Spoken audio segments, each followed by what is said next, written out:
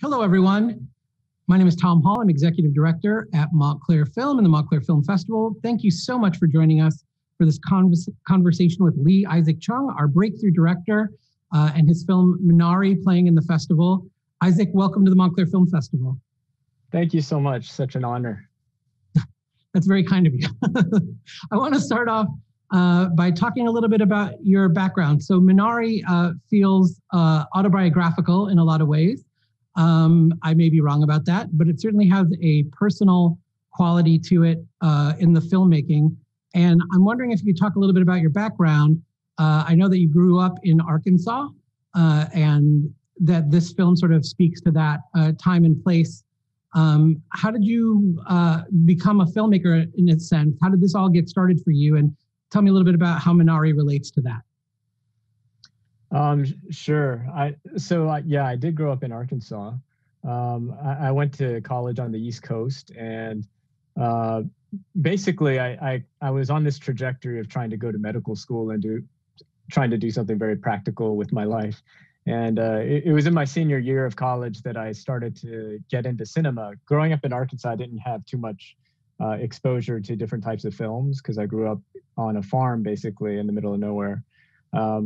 So in college, I had to take this arts requirement class. And once I did that, I started to watch lots of films, and I was making experimental films, and just fell into it, just really started to love it. And that's kind of how I started on that journey of becoming a filmmaker. And I worked at that I graduated college in 2001. And I worked at making films for a while, for many years. Most of them independent, kind of art house films, a lot of them slightly experimental. And maybe it was around 7 years ago after I made my most recent film before Minari, I just started to feel like I was losing my way with it. And around that time, I had my wife and we had a baby girl, and I was spending a lot of my time, basically helping her grow up and taking care of her, and at the same time reassessing like my own work as a filmmaker and what I want to do. And roughly that's how Minari came about. I started to think more about, I don't know, what a film does for audiences, what it can do, and stories, and this interaction you have with an audience. Like I started to really feel this desire to connect with an audience in a more emotional way, I guess. Whereas before I was thinking a lot more about the art form and I don't know, just the art of it all. And at the same time, I also wanted to make something that I could leave behind for my daughter with this particular film. And I knew I might not have another chance at this. So I decided I'm just going to pour everything I have into this one film and try to, I don't know, kind of tell the story of where I feel I came from in Arkansas, and connect that as well to the sort of things that I was observing now as a new father, someone who's trying to pursue a dream in some way. And I started to realize that my memories of my father and my mother, in some ways I could understand them a lot better now that I was a parent. And now that I had gone through a lot of failures of my own, and, life wasn't so easy as I expected to be when I was young. So just looking at all those things, I kind of poured both, myself and also my family's story into one story. So basically Minari comes from about 80 memories that I jotted down of when I was growing up, around the time when I was like 5 years old to 8 years old. And of course, I condensed a lot of these memories into 1 year to try to tell this story. So that's the basis of the story. And then I tried to shape those memories into a narrative that makes sense, that has like follows more of a classical structure in a way, in which there are basically two love stories that are happening within the film. One between the parents, and then one between the grandson and the grandmother. Having said all that, I don't want to say that this is completely autobiographical, because I took a lot of creative liberties and, had to change a lot of stuff. So, yeah. Were you that precocious when you were a young boy? I was really naughty. So yeah, all the things that he does that you shake your head about, those are probably things that I normally did on a day-to-day basis. I don't know about precocious, but it's funny. You look back and you realize a lot of your memories are those things that still trouble you or still stick with you even now. So maybe that lends itself to feeling like you were a precocious kid. But you realize some of the emotions we have are quite old. They start very young and they last with us. This is correct me if I'm wrong, this is the first screenplay that you wrote by yourself. You've collaborated in the past on the writing process. Is that true? Yes, that's right. My friend Sam Anderson and I, we collaborated on a number of scripts together. This one is probably different in that in previous scripts, we like to keep it loose and write a basic outline for a story. We would write dialogue and all those things, but on set, we would just give it over to improvisation. I think when I made a film called Abigail Harm, that film was almost entirely improvised. And I kind of, something clicked in me where I thought, the next time I do this, I want to write, and I want to write a script that I can basically say, hey, let's not deviate too much from this. I mean, we did that with this film as well. We deviated sometimes and we would improvise, but I wanted to know that on paper I have something, just because of the stress of doing an improvised story is really difficult. Yeah, and in your first film, Montclair and Gabo, you went to Rwanda to make that film in the Kinyarwanda language, and I've never been able to ask you if you knew the language, and if not, how did that story come about for that film? And how has that experience of creating Montclair and Gabo framed your career since and led you to arrive at a piece like Minari? Yeah, I'm so glad you've seen that film. That film, I basically did a lot of research before going, and I was never intent on going to Rwanda, but my wife had been doing some volunteer work there as a counselor and a therapist. And she wanted to go back for a summer, and she basically asked me to figure out something I could do over there. So there were a number of students who were interested in learning how to make a film. So that's kind of where that whole project originated. And I researched, like, I don't know, a story that I thought might be fitting. And it was about a 9-page outline that Sam Anderson and I wrote together. And once I got there, basically, I spent a couple of months teaching how to make films and also interviewing lots of people about their own experiences. And I would just put down all these different experiences and try to shape it into a story. In a way, I guess that's related to Minari, in that Minari kind of tells a story based upon real life experiences, but shaped into a narrative. And I think another similarity is that, I mean, I think I'm always interested in this idea of relationships that somehow feel doomed, or somehow there's a great amount of pressure that's keeping two people together. And I realized with Minari, I was really treading the same territory. And you, after that, directed Lucky Life, which is if folks haven't seen it, please track it down, because it's really quite an interesting film, in a very independent project. And like you said, a little bit more on the experimental side in terms of a narrative. But from there, you mentioned Abigail Harm. That was the first film in my thinking of working with a pretty well-known cast. You worked with actors on Lucky Life, and Abigail Harm, you mentioned it being improvised. You have Amanda Plummer in that movie, I think, if I remember correctly, Burt Young. That's right. Really terrific actors in that film. What did you learn as a director about working with actors, starting with this sort of, like you said, film school, or teaching young people and teaching this narrative project with Montclair and Gabo, over time to Minari again? What's the process of working with actors been like for you? I feel like I'm learning every time, to be honest. So Montclair and Gabo and Lucky Life, those films, they were non-professional actors. And Abigail Harm, as you said, I started to work with, seasoned vets. And I guess what I learned is that every person is different, and you just want to set everybody up to succeed. And It's such a wonderfully collaborative process that I kind of feel like it's like being a maestro in a way. Like you have your musicians and you really just want to get them to work together, and you don't want to take anything away from them. So I don't know.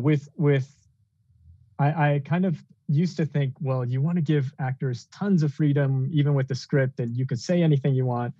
But I also realized in the process of making Minari that they really there are actors who really enjoy just having these words that they feel are true, and then having to embody those words. And that's something that I really admired of the actors in Minari, that they really took the script and dialogue, and they figured out a way to make it alive in their own way that I could never have expected. So I imagine the next film I'll learn a lot as well, but each time it just feels like I'm trying to go in with an open mind about how to work with people and figure out how to help them succeed. And another bridge between your first film and Minari is working with children or young actors. You mentioned non-professionals.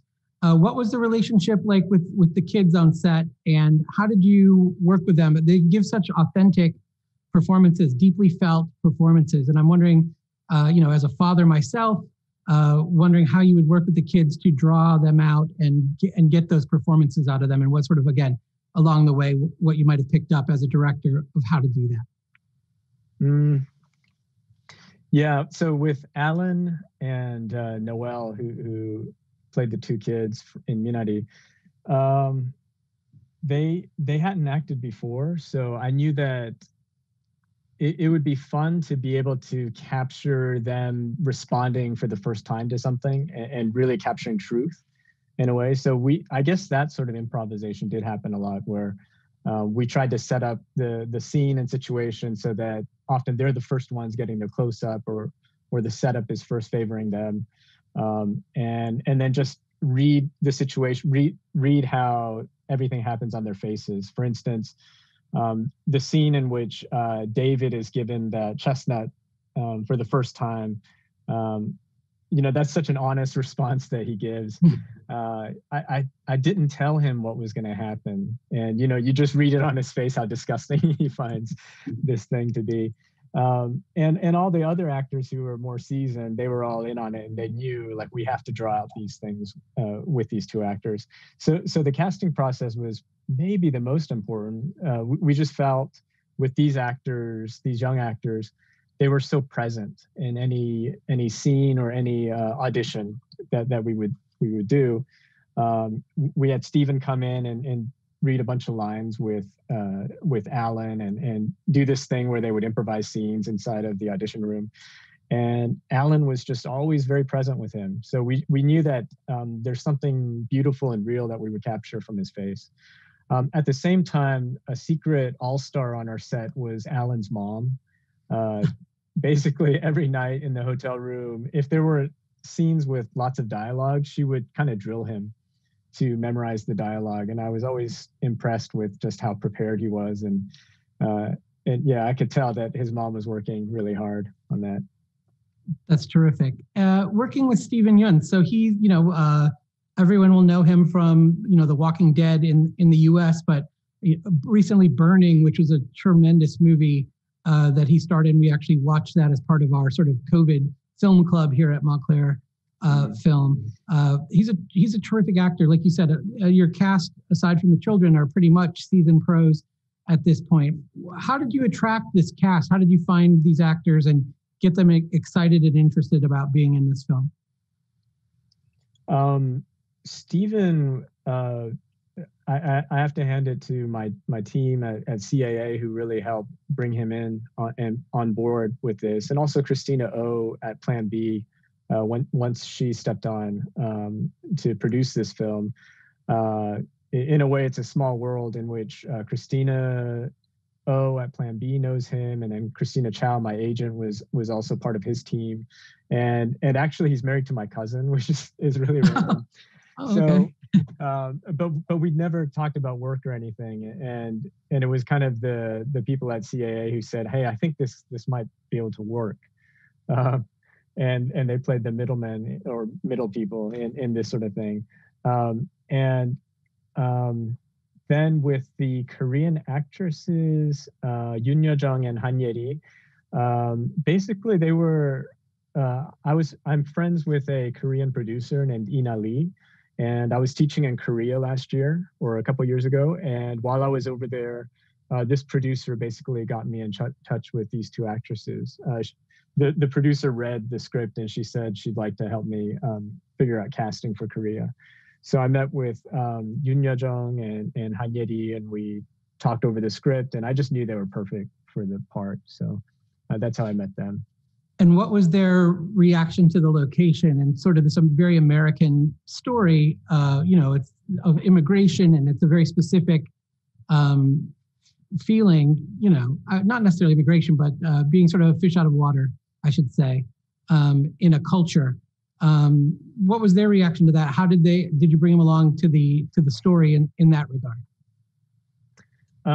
So it's different for both of them. Yoon Yo-jung, who plays the grandmother, she's lived in the U.S. before and in the South. Like she lived in Florida, I think, on the Panhandle. And she remembers her experience then. Like she lived there for 10 years. It was kind of a lonely time and not an easy time. So she kind of knew instantly when she read the script, like, oh, I know this story. And she was there back in the 80s as well. So I think for her, it wasn't that much of it wasn't a mental stretch in a way. For Han Ye-ri, it was a new experience. Han Ye-ri, who plays Monica. I don't know, she's just so open to anything that she never let on if it's weird or anything like that. She always seemed like she's on a big adventure. So it was fun to see her, going and having barbecue for the first time and all those things as well in Tulsa. That's great. One of the other things I love about this film is the period and how you evoke the period very subtly. It's not a sort of beat you over the head, there's neon everywhere and everyone's going to the mall and listening to Madonna. It's a very subtle recreation of that period in time that you mentioned, the 80s. And even the late 70s. It feels timeless in a way. Can you talk about how you wanted to evoke that time period in the film and sort of how you constructed it on camera? Yeah, so early on we decided we don't want to go hyper retro nostalgia with the film. Young-ok Lee, who's our production designer, she sent me this incredible mood board at the start of of pre-production. In which it just looked like my childhood. All the colors and all the little details that she wants to implement. So her theory on the visual look was that we need to invest in the details. So I mean, she had details inside Stephen Yen's wallet, for instance. She had little, the credit card that would have been, or whatever card would have been in that wallet at that time. She was very painstakingly detailed about that. Lockie, who is our DP, I mean, he's a DP on Stranger Things, so he knows that sort of retro look that can be done. But we would talk more about how do we create this feeling of a classic Western film, like a classic, big frontier Western, in which you have that big frontier outside, and then on the inside you have this small, intimate family drama. So. Yeah, the idea was always to create a mood of something, but not necessarily like, I don't know, not like make it kind of in that cheesy, like let's celebrate the 80s sort of. I love that stuff, by the way, but that just wasn't this film. We thought that'd be distracting for this one. Yeah, absolutely. So I have another question about sort of the genesis of the project. You mentioned, shopping the script around. You had 3 features under your belt. A lot of people, are familiar with sort of the challenges of getting independent films made. You mentioned becoming a father during that period between films, et cetera.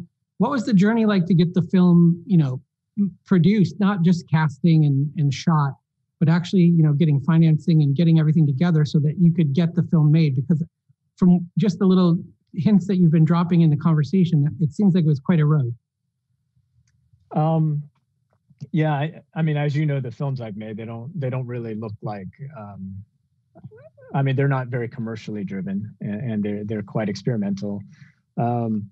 So with this film, I knew I wanted to do a classical story, and I really invested a lot of time in the script, basically. And I knew that that was the only thing that could really get me anywhere, was really having a good script. I knew that my body of work, it might go against me, because people would wonder, okay, so Minari is going to be this minimalist sort of, art house film. So basically, I felt like the script just had to be really strong. So that's the thing that I really worked on and honed before I finally sent it in to a friend of mine who was working at CAA. And she wasn't representing me at the time. Her name's Christina Chow. But she really believed in it. And she said she'd like to see if we can get anywhere with it. And that was really the start. Once she came on board, she was great about pitching the project around and also conveying, like, this film that I want to do is a little different from what I've done in the past. And that I'm really quite interested in engaging with a larger audience and trying to take them on this ride. One of my favorite conversations I've had with the filmmakers with Arnaud Desplechin, who we were talking about post-production, and he said he felt a real obligation to honor the performances of the actors in the editing room. And you're talking about sticking to your script in terms of shooting and making room for improvisation and creating authentic moments for the kids to respond to. How did that carry over into the editing room when you put the film together narratively? Were you finding, that you were working around what the actors were doing, obviously, but were there things where you broke away from the script, or any sort of surprises in post-production that transformed the movie for you? So Harry Yoon is our editor, and he just did an incredible job. Even with the first cut that he made for me to see just a week after we started filming, like we both thought, okay, there's a story here. It was never about cutting around the actors with this film, and I got to say, it's a family drama, so you just have different close-ups of different people, and sometimes we just feel, I wish we could just see a close-up of this person because what they're doing right now is amazing. There are moments that we couldn't do that, so it's more like you're just picking from just a bag of amazing things each time. But in terms of changing things around, we did have to. One of the interesting things I'll say is that I noticed early on, and Harry and I noticed, that we always have to have David, the young boy's gaze on everything. In the beginning, we thought this is just like an objective family story, but once we start to go away from David's perspective, seeing the story, then the story kind of falls apart. So there's this element of it having to be looked at by this child. We have to enter the story through this child's eyes in order for the film to work. So that was kind of a rule for us. And so we took away certain scenes that we felt takes us too far away from that, scenes that I really liked. And then also just juggling tone and timing and all that stuff. We had to reorder some days and all that stuff. But otherwise, I mean, we edited it rather quickly and just had a great time doing it. So a final question for you. This is a very difficult time for everybody, and especially in film production circles and getting new work made. This movie premiered at Sundance in January. A24 is going to do a great job with it, as they always do. We're very grateful to them for sharing the film with us for the film festival and for you being here with us.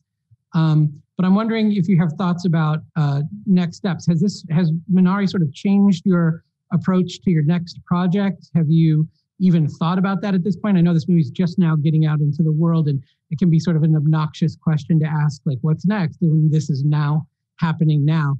But it feels like a very timely moment for people to be thinking about what they're going to do next. And as this movie comes into the world and is going to receive a lot of attention, I believe, do you have plans for what you're going to do next with your career, and what sort of lessons from this film will you carry forward? That's a good question in terms of the lessons. and what we're going through now. I think a lot about, the sorts of films that we're putting out there. And I've been watching lots of like old Capra films during this whole the whole COVID thing, and John Ford and Billy Wilder. Yeah, I don't know. I guess for me, like I feel like I'd like to tell some stories that understand and wrestle with the necessary cynicism I feel like we have to have, but also try to find a way out of that to something that I don't know, gives us some direction in a way of what does it mean to be human. And in general, that's what I'm looking for in future projects, something that can really, I don't know, make us feel alive in a way. And at the same time, I'd love to, create another emotional ride and experience for people as well. Like I felt Minari, which I hope Minari will do for people. So I'm not sure. I just hope that it all comes back, all the filmmaking, and that everyone will be able to do it safely. But yeah. Every generation needs a Frank Capra. Aim high. Yeah, I won't say that I'm not. Yeah. Say that. No, I don't. I'm not saying that you were saying that. I just think that is a great reference because there is something about that empathetic power of movies to bring people together around an idea or a sense of belonging that is so absent. That's one of the reasons we love doing film festivals is getting people together. We're doing this virtually now. We have no idea how it's going to translate for people, but I can absolutely see where you're coming from with that in terms of watching films and reconnecting. Last question. I know we're almost out of time. You mentioned, that transformative moment in college, and I love hearing about John Ford and Billy Wilder and Frank Capra. What was the film that sort of made you pivot from a medical career to deciding, I want to be a filmmaker? What were the movies that did that for you? I'm curious. To be honest, it was all Wong Kar-wai at that time. That's awesome. I wanted to grow up and just wear sunglasses all the time, which I haven't done. But yeah. Happy Together. They were so cool. Yeah. They are.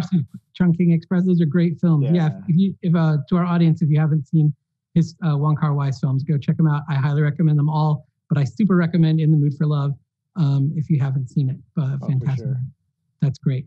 Well, Isaac, I want to thank you so much for taking the time to be with us. Thank you for bringing Minari to the festival. You are our breakthrough director. I really think this film is a career changer, a transformative movie, and I'm so pleased to be able to bring it to our audiences. So thank you for all of it, and we're so grateful. We look forward to seeing this movie succeed and continuing to follow your work. Thank you. Thank you so much. Thank you for your support.